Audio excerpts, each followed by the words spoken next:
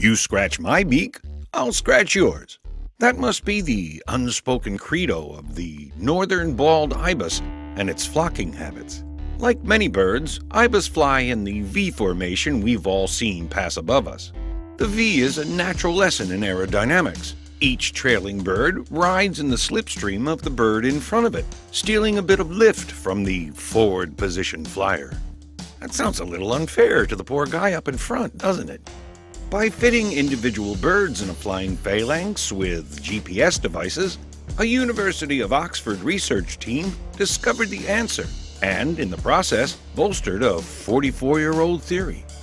Back in 1971, Robert Trivers, then at Harvard, coined a new term for a kind of apparently selfless interaction in organisms: reciprocal altruism.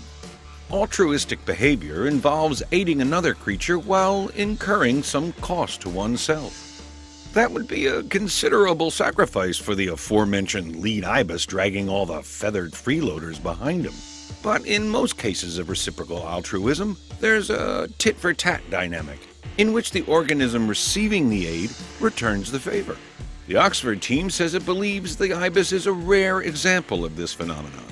While flying in the V formation, a trailing ibis will, in the space of seconds, switch places with the bird in front of it, never allowing too much work to be one bird's responsibility. The team noted that this action seems to happen in pairs, as trying to pull a flock-wide flip is likely untenable.